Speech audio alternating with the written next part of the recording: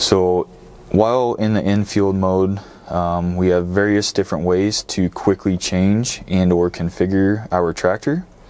So within the silhouette, if I want to change my engine memo speed, I can touch the engine on the tractor silhouette, go over here and change my engine memo set speed, check the mark, and it is now set to the new setting.